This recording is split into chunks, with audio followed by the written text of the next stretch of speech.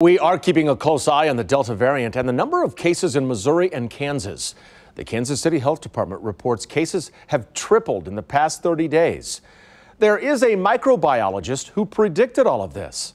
He studies wastewater and the viral discharge we flush down toilets. Here's investigative reporter Angie Racono. I'm kind of numb at this point. Meet Mark Johnson. He studies wastewater. It's been one of the most accurate predictors in this pandemic. With Delta, it spread so fast. Johnson says the first place Delta was detected in Missouri was actually Branson.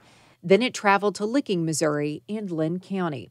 It had the opposite path of the UK variant, which hit big cities first. Delta is moving rural to big city. It is just so highly contagious, it seems, that it took over pretty much the whole state in about 3 weeks. Springfield and Joplin have been nailed. Kansas City and St. Louis are on the back end of this spread. So we've been keeping a close eye on the Missouri Sewer Shed Surveillance Project. New numbers were updated over the weekend. A red triangle means the viral load is growing. Kansas City's numbers are spiking.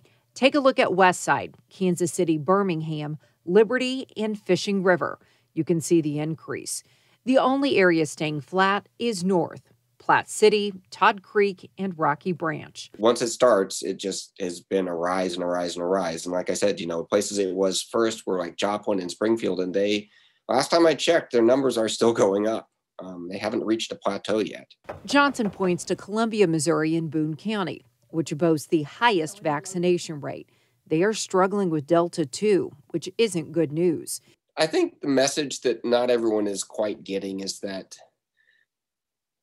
this pandemic is going to be over when everyone has either been infected or vaccinated. He says other variants have fizzled out, but Delta keeps spreading. Angie Racono, KCTV5 News. The president and CEO of Cox Health released these pictures today on Twitter, inviting people to take a look at what he calls an avoidable surge. 97% of all hospitalized patients are unvaccinated. Many of the critically sick are in their 40s and 50s, some even younger. There are currently 140 patients at Cox Health. In May, there were about 20 per day.